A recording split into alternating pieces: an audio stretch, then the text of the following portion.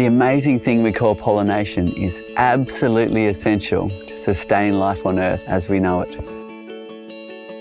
The honeybee is an incredible little pollinator and of course makes lots of delicious honey. But it's only one of 19,000 bee species in the world, most of which don't live in colonies and don't produce honey, but are essential to pollination.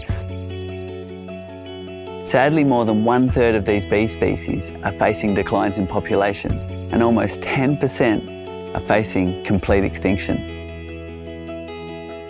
But one thing we can easily do is create habitat for these essential little pollinators. I was in the factory and looking at a pile of Flow Hive offcuts and thought, how can we reuse these? How can we upcycle our waste?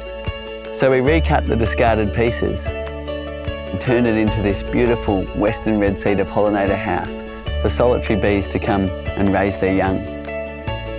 In creating habitat, we give these pollinators stepping stones through the urban landscape, building corridors between our wild spaces. If we can give them enough homes, we can bring back some of these important species from the brink of extinction. Not all species nest in a pollinator house like this. There is much more you can easily do. You can make holes in mud for the blue-banded bee, you can drill holes in wood, or you can go to town creating whole pollinator zones in your garden. This is not only a help for the pollinators we depend on, but a learning opportunity for your family and loved ones.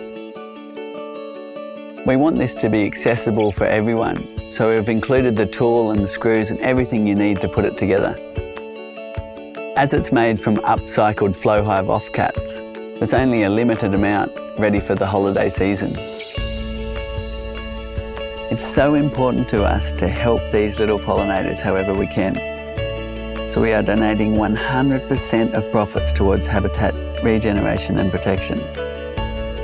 Creating habitat is something we can all do. So please spread the word. Let's get out in the garden and create more homes for the unsung heroes of the bee world.